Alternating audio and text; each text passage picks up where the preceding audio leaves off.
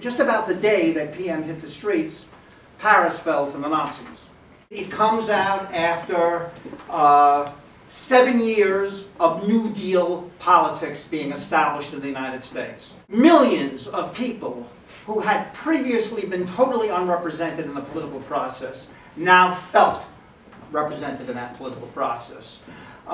Most important in that surge, of course, was the remarkable success of the trade union movement. The Photo League and PM had the same goals. They considered photography as a tool to help working people in their struggles and to document their daily lives. PM came up with a very different style all its own that was more about large static shots or sequences of static shots and really giving voice to the people. The originator, the person with whom there could never have been PM, was Ralph Ingersoll.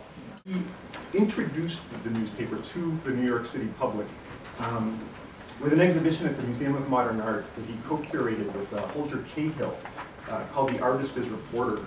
Trying to create a new language, a new way of looking at photography or looking through photography at the world. They, as Paul indicated, understood photography, press photography, beginning in 1940, to be an art. To be a photographer, the PM was to have the kind of independence that you could not possibly find anywhere else. Weegee made many of his most famous photographs for PM, where they were presented not just as illustrations for news stories, but as compelling graphic photo images. He was a master of the single shot, and the single shot was what PM emphasized more than anything else. If you were a newspaper photographer, there was nowhere else on earth you wanted to be.